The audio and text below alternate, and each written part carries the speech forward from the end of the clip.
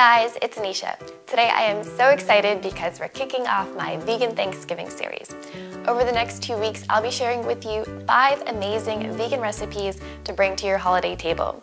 And whether you're vegan or not, or your family's vegan, I think you'll all love them because they're delicious, they're decadent, they don't skimp on flavor or calories, and they have all of the classic Thanksgiving flavors. And before we get started with today's recipe, I want to make sure that if you haven't subscribed yet, that you hit that red subscribe button right below. All you have to do is hit the red button, and then when you do, you'll see a little notification bell, and you can hit that as well so you get notified when I post new videos. Today's recipe is a Thanksgiving stuffing, and because Thanksgiving is all about traditions, I tried to keep this on the more traditional side. It's just as good as your mom's Thanksgiving stuffing or your dad's Thanksgiving stuffing. No gender roles assumed here, and it's definitely better than the boxed stovetop stuffing that I grew up eating.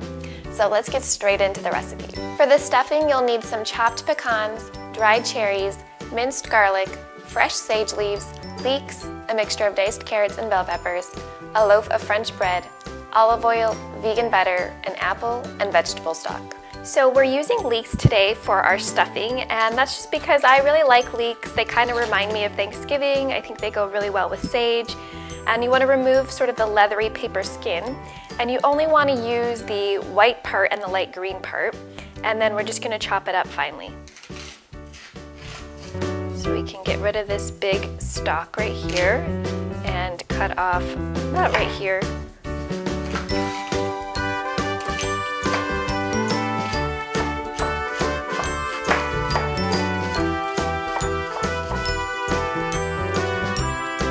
In addition to the leeks, you're also going to dice up 1 Granny Smith apple. Alright, so it's really hard to cut stale bread with a knife, so your hands are a better instrument. For stuffing, you generally want to use bread that's a little stale, so maybe buy bread the day before. I'm just using a regular French bread baguette, but if you want to get fancy, you can use a multi-grain baguette, you can use a miche, you can use a sourdough. Possibilities are endless. This is quite the arm workout. If you need to strengthen your wrists, it's a great workout. This is not a very good snack at all. Stale bread is no good. Here we have 6 cups of torn up stale bread. If you have a bread knife, definitely use it, but if you don't, you can just use your hands to rip up the bread.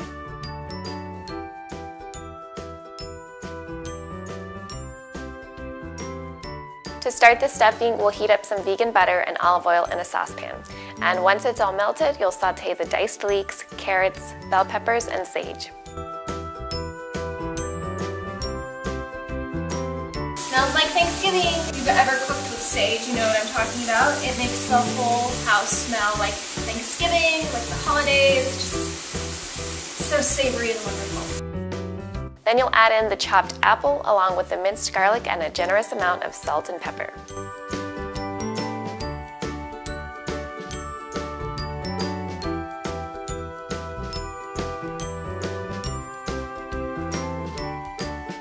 Next, just pour in the vegetable stock and let that mixture cook for a few more minutes. Now that the leek mixture has finished cooking, we're going to add our stale bread to a casserole pan. I'm also going to add some dried cherries and some pecans, and you can use dried cranberries if you prefer. I don't want the stuffing to be very sweet, so I'm using dried cherries that are unsweetened because they're a lot less sweet than cranberries. Adding dried fruit adds a nice little chewy bite, which gives you a contrasting texture. Then I'm adding some toasted pecans. You can use any nut you like. A walnut would be really good as well. You can prepare your stuffing in advance up to this point. To store it overnight, just cover the bread mixture with foil and transfer the vegetable mixture to an airtight container. When you're ready to bake the stuffing on Thanksgiving, just pour the vegetable mixture on top of the bread and add a few spoons of vegetable stock to add back some moisture.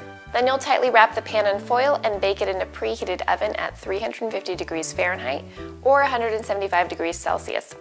After 30 minutes, take the foil off and bake it for another 10 to 15 minutes until it's golden brown.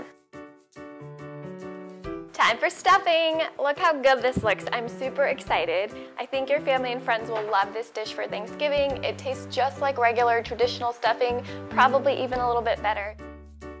I hope you enjoyed that recipe for traditional stuffing done vegan style. If you did, please hit that thumbs up button and stay tuned because I'll be sharing my next vegan Thanksgiving recipe in just a few days.